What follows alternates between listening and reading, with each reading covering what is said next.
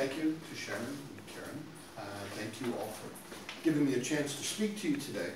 I sort of wish I were speaking to you at the end of the week, because what I'm going to do is, as I say, take a skeptical look at the concept of open. But what I'd like to do today is talk a little bit about how we use the term open, not only in not well-defined ways, but in very vague ways.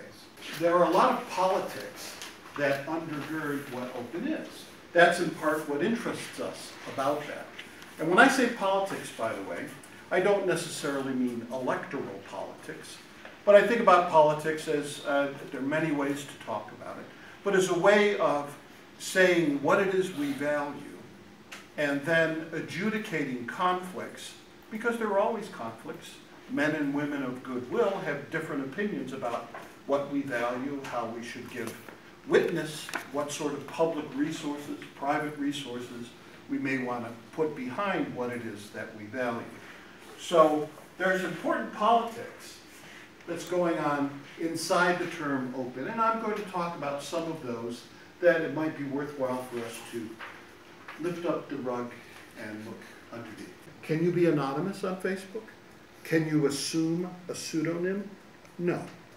Now, there are many good reasons why not, but you don't get to decide that, despite the fact that Facebook likes to present itself as an open platform for all of us to socialize together. One of the important things that the term open obscures is that there is conflict among what are called pro-social values. And Sharon gave us some indications of that with regard to copyright. We might want to grant creators incentives. You're a great songwriter. You want to make sure you keep writing great songs and distribute them to the rest of us. At the same time, though, we want to make sure that our reward to you is not so large that the rest of us suffer. We can't get to your really interesting work. If I were one of the people with Legionnaire's disease, if I were the owner of property near that place, would I be keen to have information about me as an individual or about my property shared openly? There are good reasons to share it, and there are good reasons not to. By saying we love open, we hide this conflict. But there's a good reason for us to know your real identity. Similarly, we all are aware of personal examples where people have been bullied online, where they have been attacked because of the way they look, the opinions they express, the way they dress, any number of reasons. And to hide behind anonymity gives us freedom to be antisocial. But they're the ones you'll see most often evoked time and time again in defense of learning analytics. Students, their parents, legislators, regulators, who are sometimes the same but often different, and employers, all are interested in how is it that the university is achieving its business. So we don't look at the instruments. What grade did you get? What test did you take? But rather these more important learning outcomes.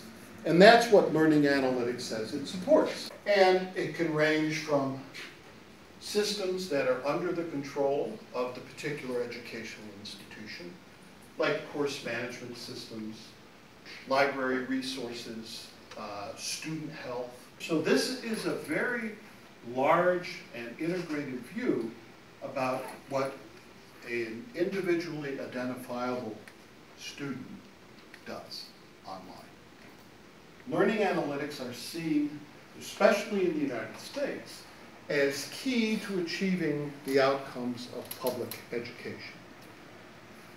Who could be against that? How many times have you gone to see a school doctor over the course of this academic year? Sometimes we want to know that, but sometimes we don't.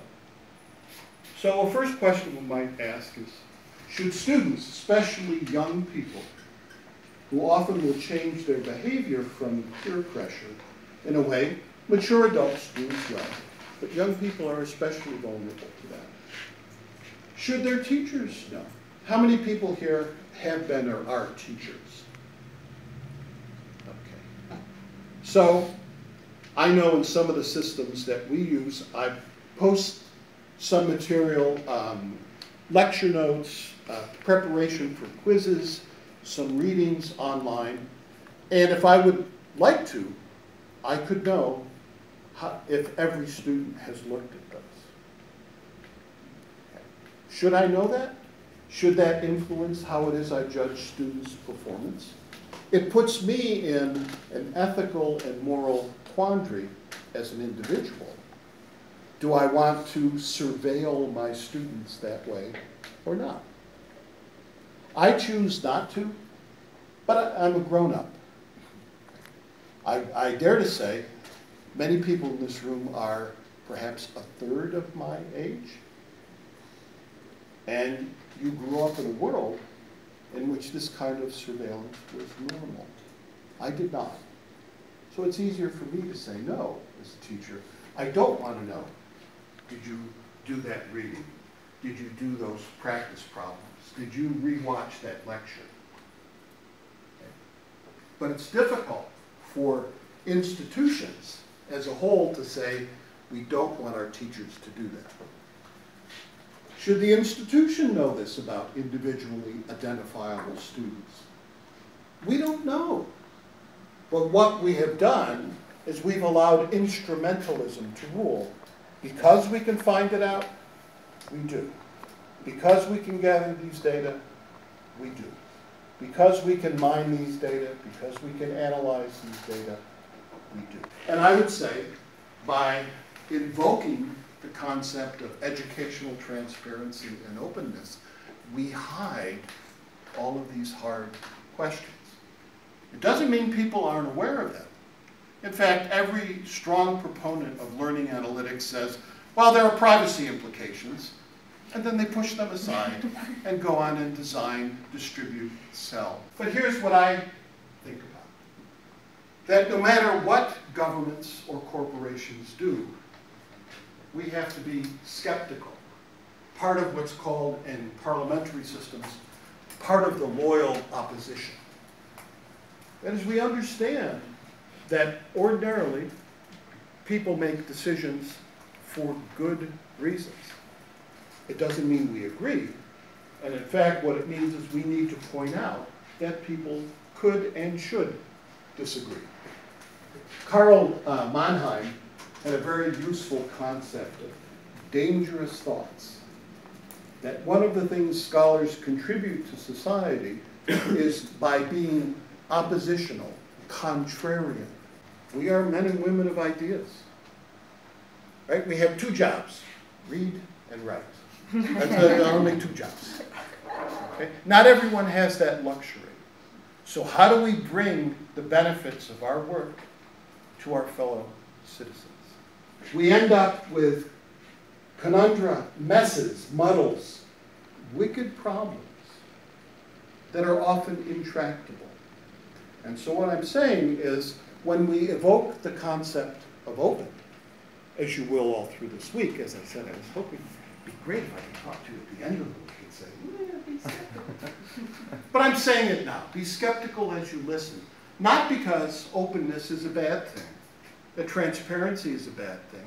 No, but what it means is it's invariably embedded in important political and cultural conflicts that often lie hidden when we don't speak specifically. Okay? And that's all I'd like to say. Thank you for your attention, and let's talk some more.